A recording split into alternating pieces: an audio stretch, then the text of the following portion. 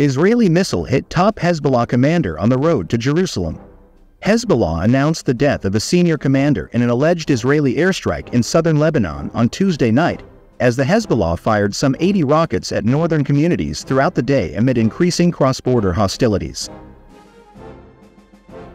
The Iran-backed group said in a statement that Talib Abdullah, also known as Abu Talib, from the South Lebanon town of Adachit, was killed on the road to Jerusalem.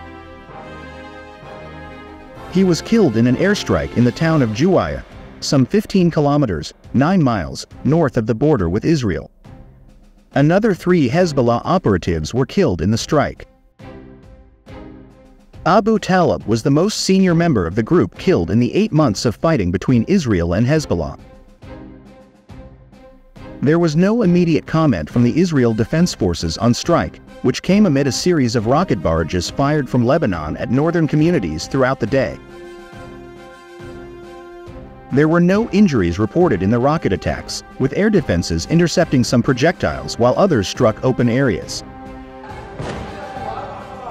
Footage from a community in the Kiryat Shmona area showed the Iron Dome air defense system engaging a barrage of some 15 rockets as Israelis were gathered for Shavuot celebrations.